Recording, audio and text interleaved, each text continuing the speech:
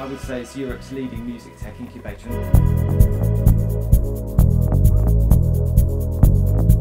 If we talk about innovation here over the years, we've highlighted these incredible milestones.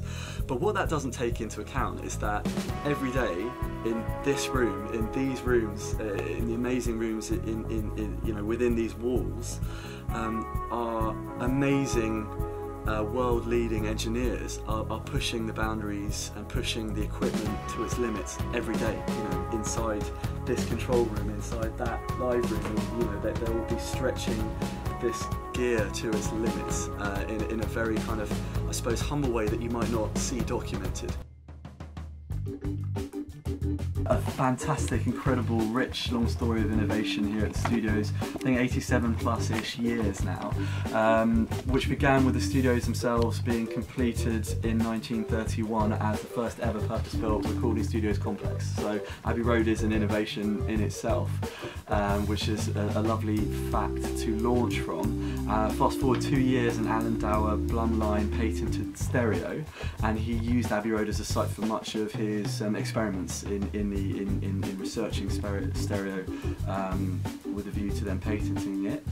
Fast forward through a few decades, and as we've looked at upstairs, the Record Engineering Development Department made and released what is now looked at as the blueprint for the modern recording console, the Red series of desks. So you've got the Red 17, 37 and 51.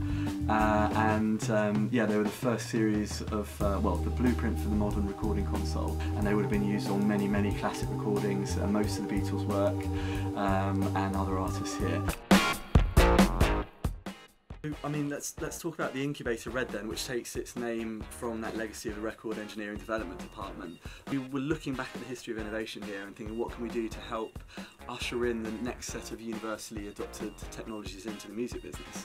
And at the time, the team was seeing sort of a lot of frustrated innovators. Abbey Road Red is an incubation program for startups who are associated with the music side of the business.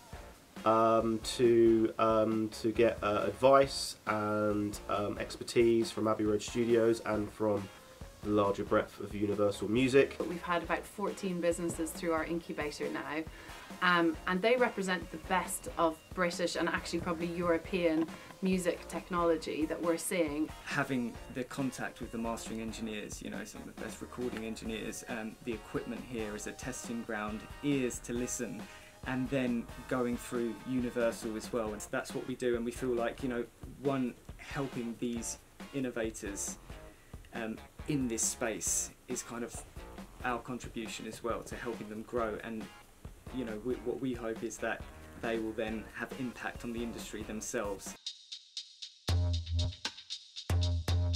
The next big thing, it's kind of happening anyway, and has been to a certain extent, for the last few years, is artificial intelligence. When I say artificial intelligence, I'm keen to point out that is augmentation of the recording process, using this technology to help the creative process, not replace the creative process, which just goes back to the way it's always been, really. I mean, when I mentioned tape machines came along, that enabled you to cut takes together, effectively cheating.